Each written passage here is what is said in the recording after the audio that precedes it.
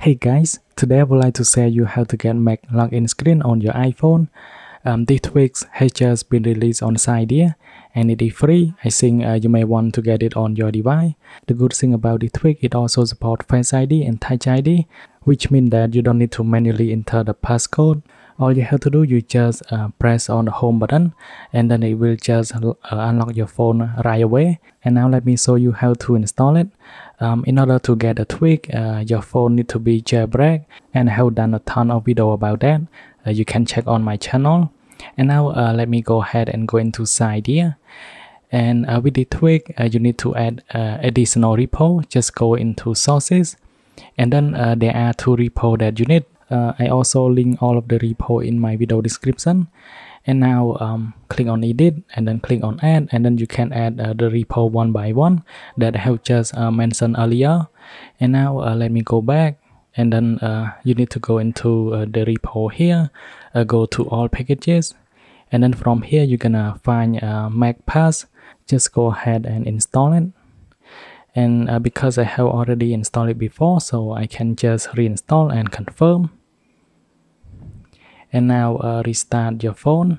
This video is sponsored by AnyFix. It is an all-in-one solution. It can fix up to 130 plus system issues that related to software on your iPhone, iPod or your iPad, including your Apple TV.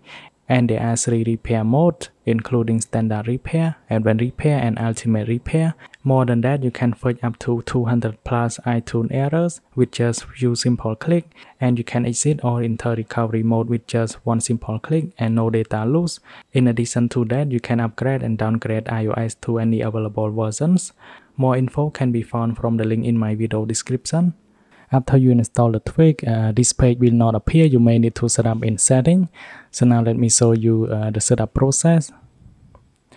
First, you need to go to setting, and then from setting, scroll all the way down. You're gonna find MacPass, and make sure this button is turned on. And then this is a profile picture. You can go ahead and choose from your camera roll. And then from here, you need to show on startup. And then you can enable a passcode and enable a Face ID. You can see my setting here. And after that, after you have configured everything, click on the check button here and then respring your device. And then you will see the page just like that. And I can go ahead and enter my iPhone passcode to unlock. Like I mentioned before, it also works on Face ID and Touch ID.